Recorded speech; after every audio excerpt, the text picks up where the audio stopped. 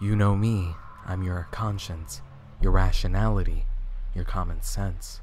I make sure you stay on the straight and narrow. Try to keep your mind from wandering to more unsavory places. It's just what I do, and I've been doing it fine up until now.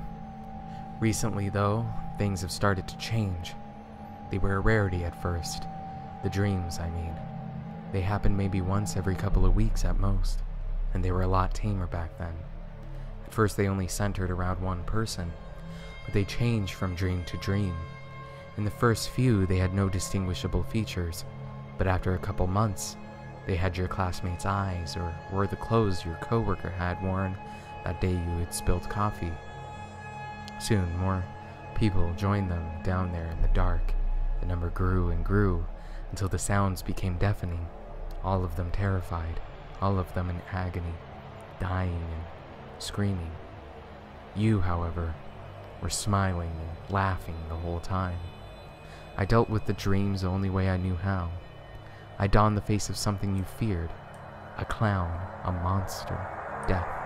They all worked just as well, and I'd chase you. It would scare you so much that it would stop the other dream. But now, you don't remember the other dream, do you? All you remember is the recurring nightmare. So you try to stop it. Tried to stop me. You saw psychiatrists and went to Google each time you woke up in the early hours, asking why you have these nightmares almost every night and how you can stop them. It looks like they've helped, and you see it as a great achievement, but all you've done is shut down your mind's defense system. I tried to keep you on the straight and narrow, I really did. You're not scared of me anymore, though.